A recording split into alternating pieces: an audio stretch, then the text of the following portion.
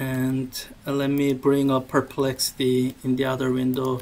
I just signed up for Perplexity Pro so that I can do what I'm gonna do. Have Perplexity answer this question using GPT4. If you are using free account, you can also use Copilot for a higher quality answer. Wait, I didn't use anything. Why is it down to 9? I don't know why. But I'm just gonna just use a regular thing, but using GPT-4. So now the way a lot of the questions are presented in this class, we try to present it in an accessible way. So even though GPT can't see images, oftentimes in the description of the question text itself, there will be enough information. And in cases where there isn't, you can see the alt text. So this image comes with an accessibility text that actually describes the image. So for some reason, if the, wait, that's not it. I think I probably say it's decorative because within the question text, I describe enough of it. So the alt text here, I can't see. I need to scroll. Oh, that's empty. Oh yeah, it's empty because I've noted it as being decorative. So here the question text should be sufficient. Otherwise, I shouldn't have marked it as decorative. So, so that's the question. Consider two rubber balls which are on two smooth tracks. These two differently shaped tracks. One slopes down faster and then gets not as steep. One was gentle first and then gets steeper. How do they compare? That's the question. And it's using GPT-4 because I paid for it. But I don't know, give it a try with the... so I want you to pay for it because I always want to have better tools than my students do. Perplexity has a different approach than ChatGPT, so it might on its own give better answer than ChatGPT, especially when you are asking knowledge-based questions. So it answers when considering two rubber balls rolling down. Now, you shouldn't be using conservation of energy unless you know a lot of physics already, because at this point we are really working with the kinematics. So please try to answer this question without using conservation of energy. But you know, let me actually try this because I've seen this answer before and it was correct. So let me actually try to have it answer without using conservation of energy. So please answer this without using conservation of energy. Let's see. It might not do well. I haven't actually tried this, so I don't know. Motion using Newton's laws of motion, which it shouldn't because but it might be difficult. So I want restricted from using Newton's laws of motion.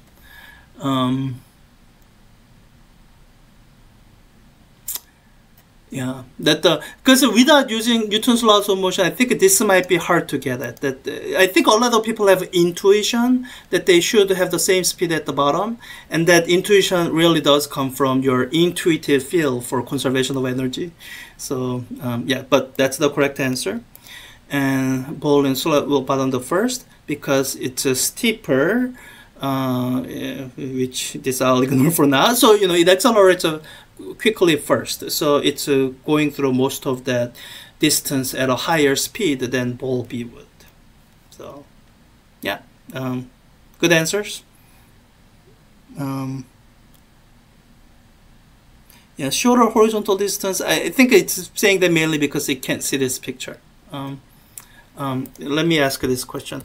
How will your answer change if slope A and slope B have the same horizontal distance?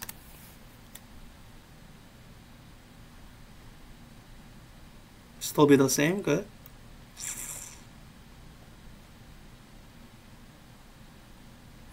That's jumping to some conclusions. But I Can think we use the fact that, you know, this is a like parallelogram? Parallelogram. Oh, let me give that a try. So slopes so that the B part, right? Yeah. On the top is same as the one at the bottom. Yeah, let me ask you the question. So slopes A and B when looked from side from a parallelogram, so that they have the same overall distance, but different order of steeper slope coming up. Yeah, give that a try.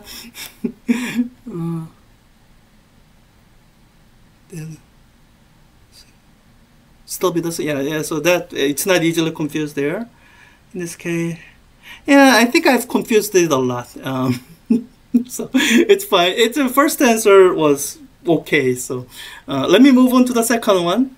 And this is actually the kind of question where you will see a lot of Czech tutors get it wrong, because part A can be tricky. And this is actually the question that ChatGPT was getting wrong last semester.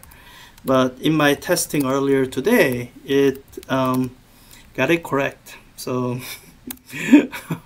at some point, this might actually become a good teaching tool rather than a cheating tool. Because if we can be reliably be correct, then I don't have a fundamental objection to your using tools like this, as long as you're using it to learn rather than cut corners and shit. So looking at part A, tennis ball thrown straight upward, it's giving the correct answer. On the way up, it is in free fall. It's using a rather idiosyncratic, it's using the physics definition of free fall, which has nothing to do with the conventional sense of falling, where things are, actually I can hide this, where things are moving downward. That's that sense of falling isn't connected to free fall. Things are in free fall if it's moving under a force of gravity alone. So as the ball is moving up, as long as air resistance is negligible, it's in free fall.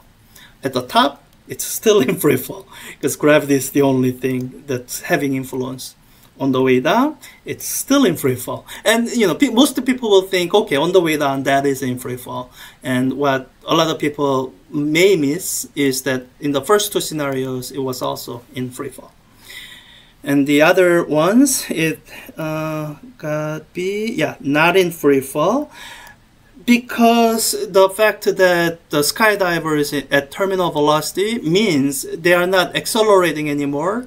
So, they are at constant velocity. So that must mean there's other forces other than gravity that's acting on the skydiver. And that would be the air resistance. And it gets that.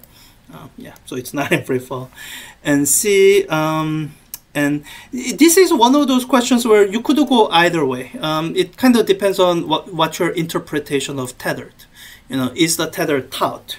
If the tether is taut, the astronaut is about to die, then there's a chance that the astronaut is not in free fall, because if the tether is providing significant tension. But in most scenarios where the tether is just there for safety, it's not taut, then astronaut will be in state of free fall along with the International Space Station. And the GPT4 is great.